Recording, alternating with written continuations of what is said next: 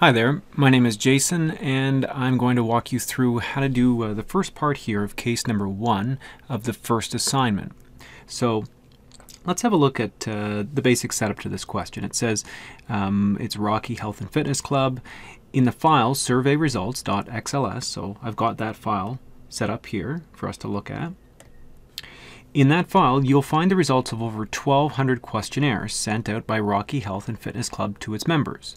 And so we've got different columns, A, B, C, and so on, all the way down to H, where they're, for each one of these members of the fitness club, they're keeping track of different results from a survey. So for example, in column A it says weight and exercise equipment satisfaction. And you'll see down here that they have a numbering code. 5 is very satisfied, all the way down to 1, which is very dissatisfied. So if you look at the data file, you'll see that the numbers in that first column A, weight and exercise equipment satisfaction, these are all anywhere between 1 and 5. So that shows each individual person or member's particular satisfaction rating. And each row here, each one of these rows represents a member. And so not only do we have their satisfaction rating for the weights and exercise equipment, we also have their club staff satisfaction, what they think about the exercise programs, and so on. Later on, we get things like how many years have they been with a club. 1 is their gender. Now, gender is listed as either 1 or 2, but you can see if we go back to the sheet here that there is an indicator that 1 is male for the gender variable and 2 is female. Okay, so we also have number of visits per week and the age of the customer. So we have a lot of different variables. You can think of a variable in statistics, or at least in your class, you can always think of a variable as being like a question. If we've asked on a survey, if we've asked people 1, 2, 3, 4, 5, 6, 7, 8 different questions, so what is your satisfaction rating of the weight and exercise equipment? Or how many years have you been with the club? So if we ask people different questions, every question is going to create a new variable. So we have the responses to 8 different questions, so we have 8 different variables. Now the reason that I bring up this concept of variables is because properly answering this question, whether it's part 1 or anywhere throughout the rest of this case, 2, 3, or 4, in order to answer any of this properly, you have to know what type of variable you're dealing with. And when I say a type of variable, what I mean specifically is this. In the first couple of chapters in your textbook, you're introduced to different scales of measurement. Now, scales of measurement are broken up into 3 main groups. You might have seen this in a high school statistics class. You might have seen more groups than what you're going to see here, but this is all that we have to worry about for this class. We've got nominal, we've got ordinal, and we have interval. Sometimes there's another type called ratio, but in your class we're not going to worry about that. Everything is going to be nominal, ordinal, or interval. And these have really simple definitions, and so it's easy to categorize data as to whether it is nominal or ordinal or interval. Nominal data is data that is categories. So if I ask somebody, what's your favorite color? That would be nominal data. If I ask somebody, what's your gender? That's a category that they fit into. It's nominal data.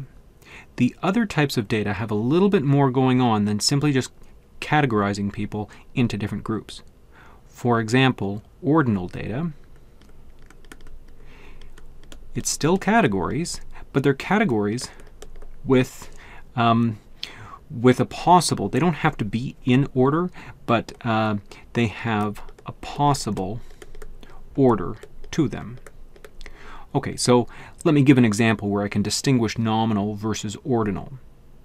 If I was going to Tim Hortons and buying food for everybody, and I said, what kind of sandwich do you want? And the first person said, chicken salad. And the second person said, I want a ham sandwich. And the third person said, I don't want a sandwich, I want a donut. So these would just be different categories that people fit into. This would be nominal data.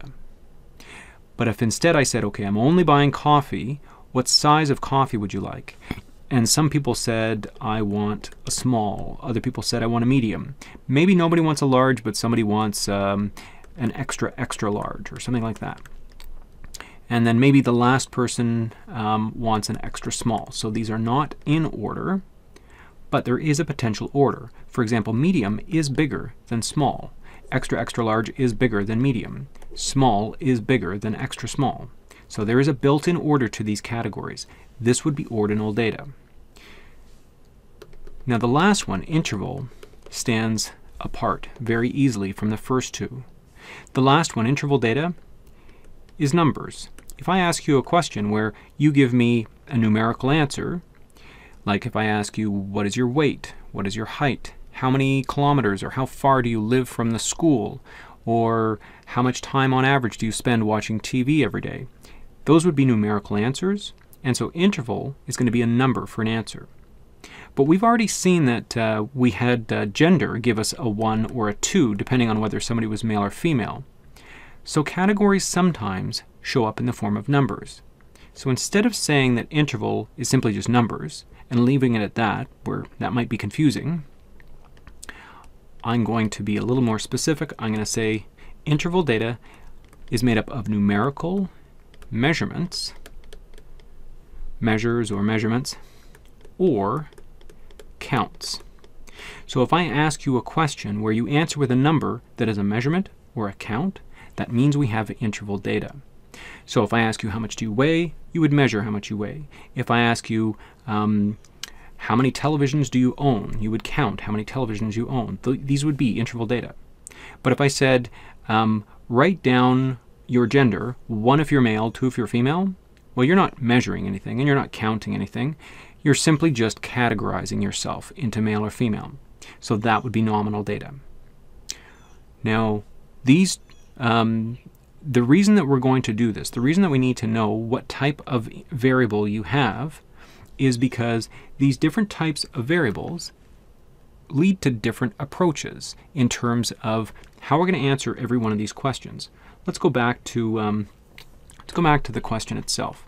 In question number 1, it says, use proper statistical techniques, which is tables or charts, okay, and the appropriate numerical values to describe the following key variables. So we've got overall club satisfaction, years of the club, number of visitors, and the age of customers.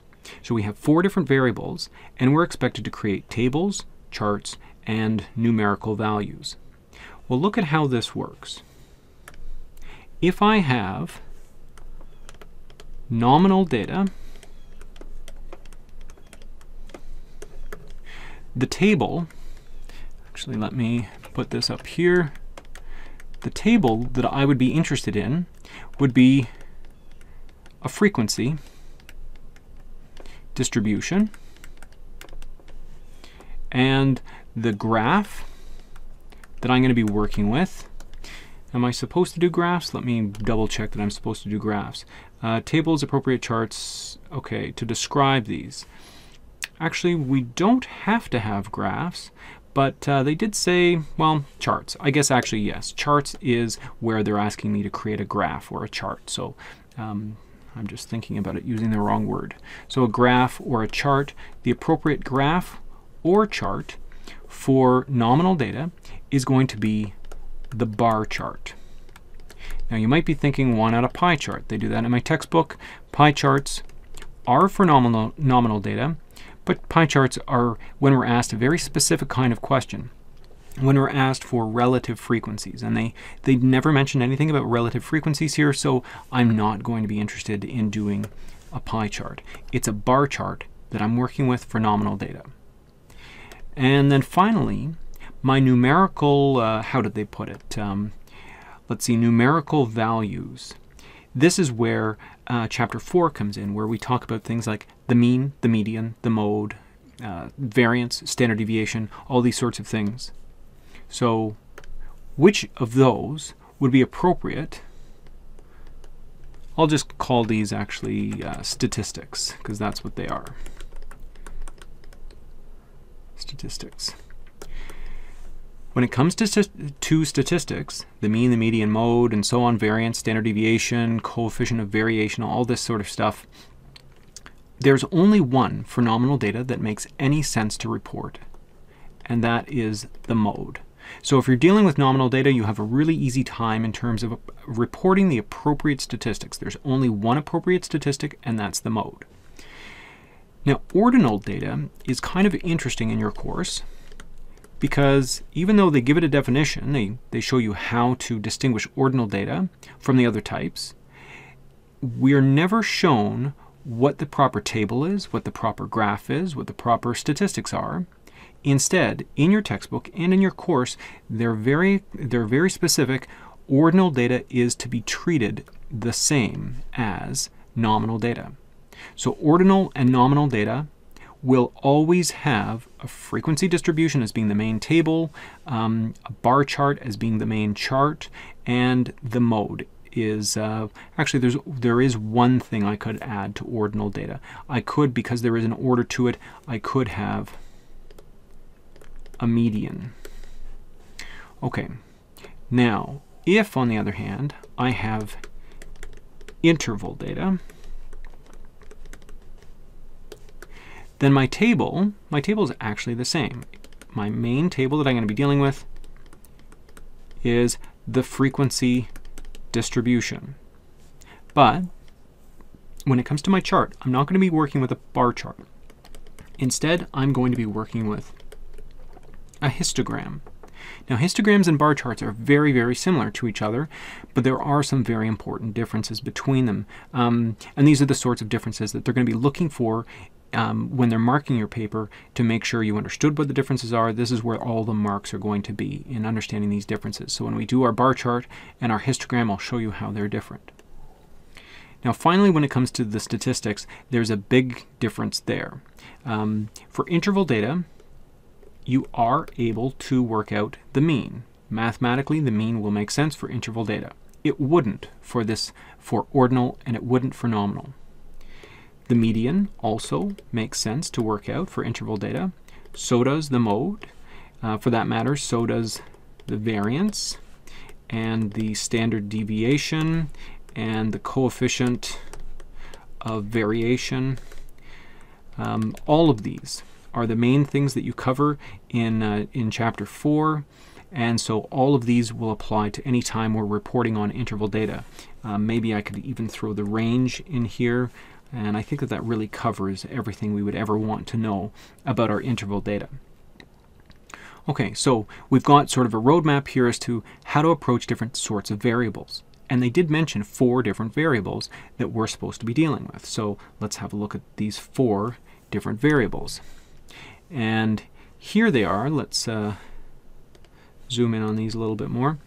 Overall club satisfaction.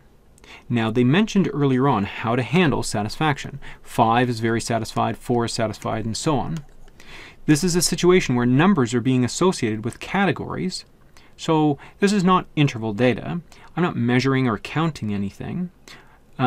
Instead, this would be ordinal data. Overall club satisfaction, it's categories that do have an order to them. For example, very satisfied, that's number 5. That's more satisfied than number 4, which is satisfied. Satisfied, number 4, is more satisfied than neutral, and so on. Just like the small, medium, large example of the coffees that I was talking about. So for overall club satisfaction, this is ordinal data. So overall club satisfaction, we would be putting here with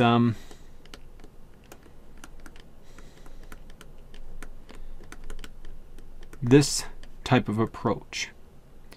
Satisfaction. Okay, so we're going to do a frequency distribution, we're going to do a bar chart for overall club satisfaction, and we're going to be able to look at the mode and the median, because it is ordinal data. Now what about the next one?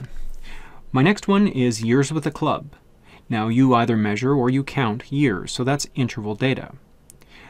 Part C, the number of visits per week, that's something you count. You count how many times you visit per week, so that's interval data. Age of customers, you count your age. You might think you measure your age, but really people just count.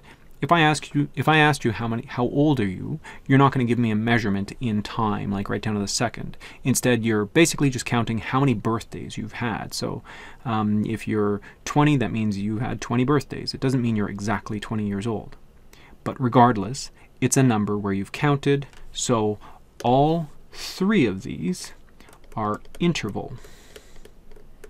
So years with the club, number of visits, and age. So years, visits, and age. These all belong here. We're going to be doing a frequency distribution, we're going to be doing a histogram, and we're going to be doing all of these things in terms of our actual reported numerical statistics. So really there's going to be two types of answers to this first part. We'll start off with working with that ordinal data, with creating our table and our chart and our statistics for the overall club satisfaction. And then after that, I'm going to show you how to work with interval data to get a frequency distribution, a histogram, which is going to be different from a bar chart. And then, of course, we've got a lot more work to do with getting all of these numerical statistics done here. Okay, so let's move on to getting some of that stuff done.